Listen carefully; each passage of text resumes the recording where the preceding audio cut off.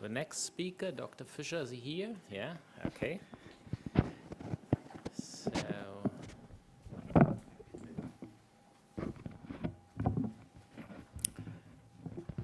I think we will make a switch a little bit back to the morning session. And we will listen to something like high-resolution microscopy, optical microscopy, I would say. But still, we want to see some true nanometer resolution. So 25. Yeah, true. True. Okay. True right. nanometer. Right. I understand. True. No, true nanometer. So that means really below 100 nanometers. So the floor is yours. Yeah. Yes. So thank you for the introduction, and yes, can you do that full screen? Yes. Right. I mean, you have all heard about simulated emission depletion microscopy this morning in the plenary talk, and I work at Abberior Instruments, which is actually co-founded by Professor Hell, that you've heard, and I also come up with this Nobel Prize poster. So here it is in a nutshell, while a usual laser scanning confocal microscope on the left-hand side, and I think the pointer is empty, yeah. You have a single laser beam focused through an objective lens, and you raster scan a fluorescently labeled sample. In contrast, a STED microscope has at least a second laser beam that is ring-shaped in the image plane, and the second laser beam does enhance the resolution by switching on and off the molecules, as you've heard before. And the outcome looks like this. So on the left-hand side, you have a confocal fluorescence image. On the right-hand side, a STED image, and you see a dramatic increase in resolution here. And also, like Stefan told you, the actual picture on the Nobel Prize poster is done with an Abberior Instruments machine. So we hope we are not only close to research grade performance, but we are really at the cutting edge, at least resolution-wise. And once more, on the left-hand side, you can see it's nuclear pore complexes, and you can see actually nothing. And on the right-hand side, you can see that the anchor has this 8-fold symmetry, and you can nicely resolve much more details. And as I said, there are two laser beams. One laser beam is the one that you also have in the confocals. And if you add a second laser beam that is ring-shaped, you can switch off the molecules in the periphery of every point you detect, and by increasing the laser power, you can successively increase the resolution, and finally you may end up with 22 nanometers resolution, or like similar numbers compared to 250 nanometers in confocal imaging. And our microscope platform that you can also have a look at in the hall down there, we have one working microscope standing there, has excellent resolution, as I said, and it's very modular, and can also be tailored to your needs. It can be confocal, it can be STED resolved. You can choose from 7 excitation lasers. We have time-gated detection in all systems. It can also be combined with fluorescent lifetime imaging, and we have a full software control even of the microscope stand. You can also remote control our software from other software environments if it's necessary. And what I want to talk about today is a bit the last 2 points, which is our easy 3D module and the rescue approach for reducing the light stress on samples.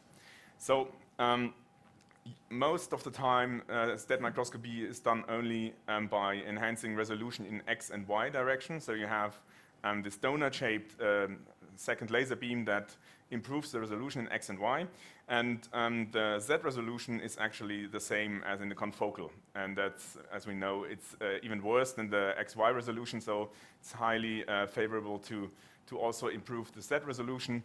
And there is another kind of STED beam that you can use for that, and usually you want to combine both X, Y, and Z, and we have a beam shaping module based on a spatial light modulator, which does this in a quite clever way.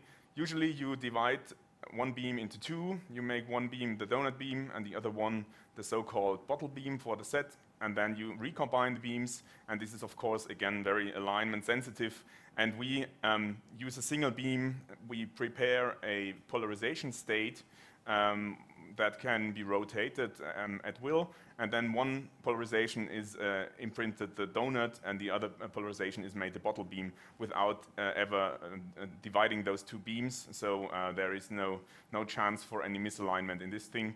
So we have unmatched stability, and we can program this spatial light modulator, correct aberrations, and maybe quite importantly, you can, with this programmable faceplate, you can use any objective lens for the 3D imaging. Ideally, the outcome looks like this. So you have on the left-hand side a confocal point spread function of a nanoparticle in XY slice. On the right-hand side, you have a 3D STED image of the same particle with greatly improved resolution. And maybe the thing about objective lenses is that while usually the oil immersion lenses are the most powerful lenses that you can get, it's not clever to use them all the time. For example, if you have a water sample or something, we have done this test here. So this is a sandwich of two cover slides with fluorescent beads on both slides with water in between. And if you use an oil lens on the left-hand side, you can see that the beads that are closest to the microscope objective are very bright and detailed, and on the other cover slip you can hardly see anything. And this is simply due to chromatic aberrations, spherical aberrations induced by the mismatch in refractive index. And therefore it's much more clever, of course, to use a water objective in this case, and then you have a nice and bright and high resolution image of both slides, both in confocal and in STED mode. And this is made possible, and the phase pattern needs to be adapted to every objective lens, so our programmable beam shaper allows to use any objective lens that you may need for your sample. And for some examples maybe, so these are mitochondria, which are about 300 nanometers in diameter. So in the confocal, you can actually see only solid fibers or something. And on the right-hand side, with the improved STED resolution or XY and STED resolution, you can nicely see that the labeled protein is actually on the surface of the mitochondrium, and that it's kind of hollow tubes in this view. And this can also be done in multicolor. So here is the again, the membrane of the mitochondria and mitochondrial DNA labeled in green and red. And if you do the same thing instead, you see greatly improved detail in the image. That thing that looks quite nice. Yes, and the second thing I wanted to talk about is what we can do about live cell imaging. And live cell imaging is, of course, important, but very challenging from optics and label points of view. And one thing that we have commercialized now is a method called Rescue, which is an intelligent laser switching scheme that tries to avoid unnecessary light exposure to the samples. So usually we have the excitation spot here, we have additionally the donut spot, and if you raster scan your sample, all the lasers are on all the time. And you see we cross structures here, and they are exposed and stressed, potentially photobleached or triggering phototoxic reactions, although there is nothing to image actually, because the imaging volume in the middle, the small small circle, is actually always empty. And only at this point now, when we cross the structure, we have actually some information recorded. And the rescue scheme now subdivides every pixel dwell time into different time steps. And in the first time step, we do a very short confocal image and decide whether there is something in the confocal image. And if there is nothing in the confocal image, we immediately switch off the laser again. If we see something in the confocal image like now, then we switch on the STED beam. Now we have the higher resolution of the STED method. And again, we ask, is there something in the STED volume, in the smaller volume that we now are acquiring? And again, we don't find anything in that volume.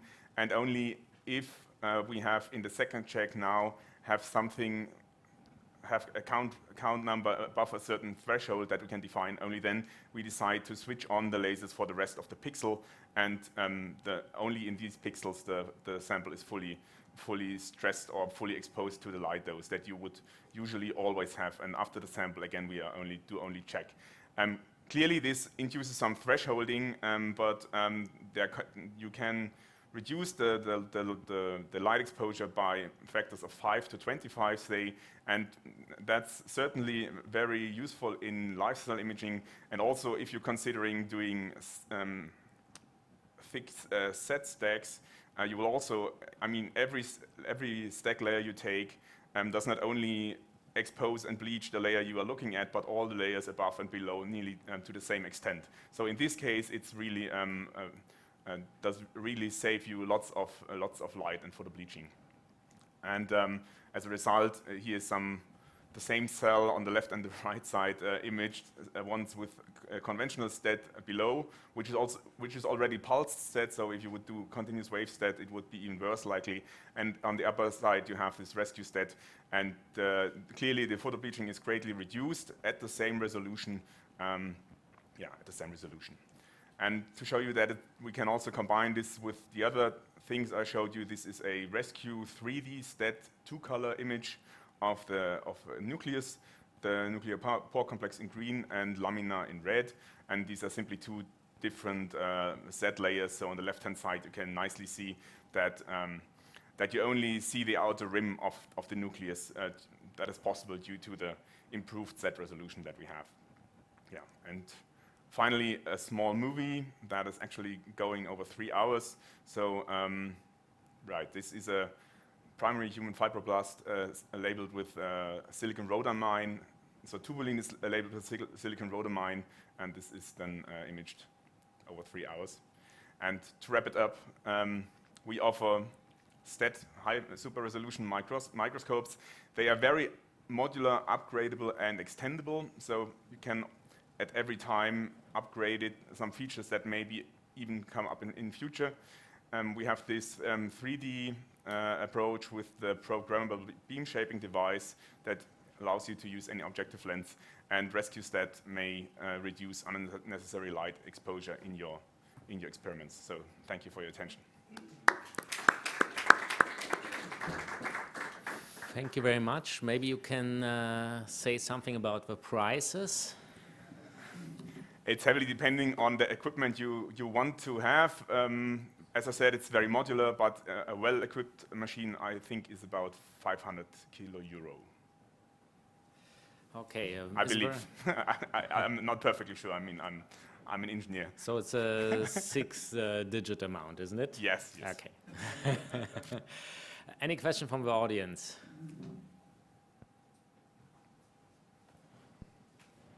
Frankly to say, out of my curiosity as well as ignorance, and excuse my asking this basic question. So we need 2 laser beams with separate wavelengths. Mm. I can understand the selection of the first laser, which can, excite the molecules. Mm. And what's the selection rule of the second laser wavelength? The selection rule, how you select the laser, or the, yeah. Okay, usually the second laser, it induces stimulated emission to de-excite the molecules. Therefore, the wavelength must be in the fluorescence band. So it's in the fluorescence band. And usually you choose it to be in the last third, or the redmost third of the fluorescence band, in order to avoid that the STED laser does actually excite the molecule. You do not want to excite it, you want to de-excite it. Therefore, you go to the red, because otherwise you would have some overlap with the excite or with the absorption spectrum. And finally, you detect fluorescence in a certain band, and that is in between the 2 lasers. So you have to filter out the STED laser with some dichroic filters. So yeah, excitation is in the absorption maximum, the STED laser is in the red third of the fluorescence, and you detect in between. What's the role of the phase? I mean, you need this ring shape, you need this donut, and this is actually done by putting some phase mask element in the beam, and right, to make a donut, right. Yeah, you're welcome. Okay, I see there's no more question, and we have to continue to the last talk of our session. And we thank the speaker again.